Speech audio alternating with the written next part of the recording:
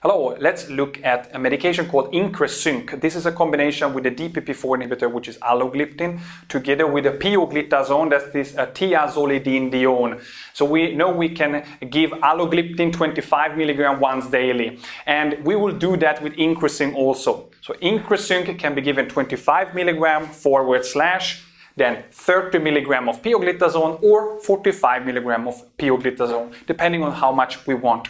If we have a kidney insufficiency, then we need to give less of Incresync, then we need to give 12.5 mg of alogliptin / for example, 30 mg of pioglitazone or 45 of pioglitazone, and this is when we have kidney insufficiency, which means around 30 to 60 milliliter per minute of GFR. Everything above 60 is the normal dose once daily. Everything that is 30 to 60 milliliter, then we give this half dose of alogliptin, and if we have less than 30 milliliter per minute, then it's contraindicated because pioglitazone is not allowed to be given in kidney insufficiency of less than 30 milliliter per minute.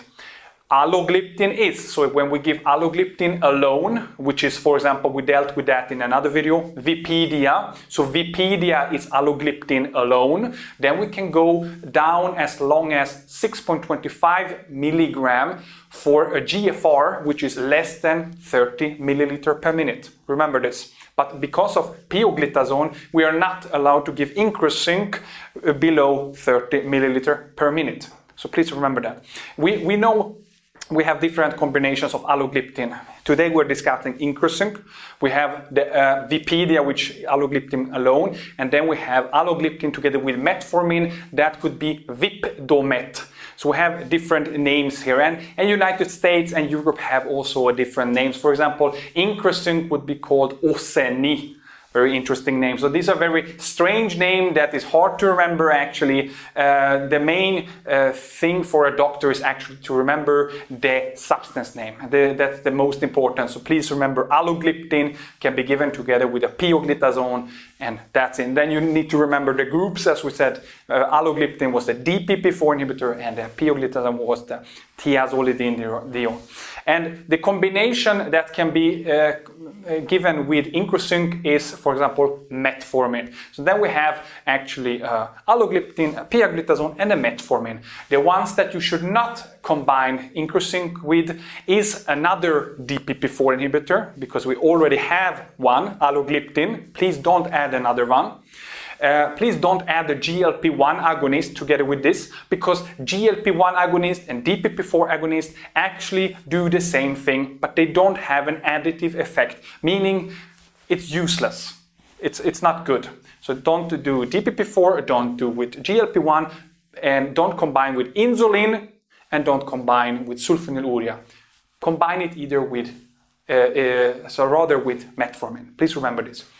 Let's look at which side effects do we have of Incresync.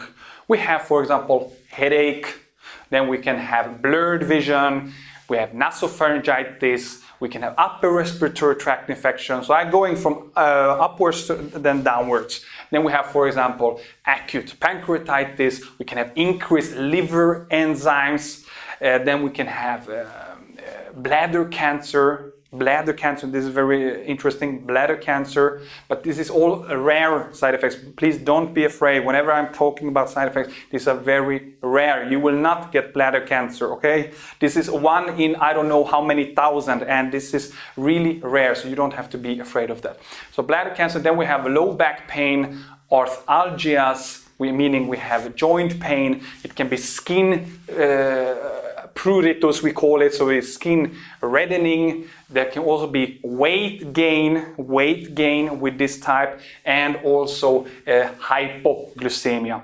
We usually know that weight is actually neutral or reduced with the DPP-4 inhibitors, but since we have a pioglitazone here, then we also can see weight gain. So due to the pioglitazone, but otherwise, please remember that the DPP-4 inhibitors are very good for keeping the weight or actually reducing the weight. Which are the contraindications? When are we not allowed to give Incresync, so alogliptin or pioglitazone? For example, the common one for both of these substances would be heart failure, type 3 or 4, or liver insufficiency, type 1 diabetes, diabetic ketoacidosis. This would be the common ones. And then for example, pioglitazone, we would then have macrohematuria or bladder cancer. This is two that would be more for pioglitazone due to pioglitazone contraindication. And then we would have acute pancreatitis for alogliptin. So these are the main contraindications that can be seen for both medications, and then some special for pioglitazone and some are special for alogliptin. I think this will be enough for today. Thank you very much for listening and have a nice day. Bye bye.